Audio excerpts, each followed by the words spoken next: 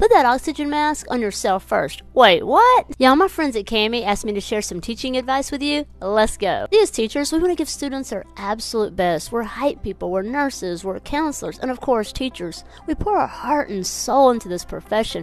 We want to give all this to students, yet we forget to give it to ourselves. So yeah, just like the flight attendants say, put the oxygen mask on yourself first, then put it on the child next to you. So just take some time for yourself, whatever it takes. You know what? As a matter of fact, let's go ahead and get started. I'm going to tell you all a little joke, and I hope it makes you smile. What's the first thing administrators say when they read those lesson plans that they required from their staff? Sadly, we'll never know.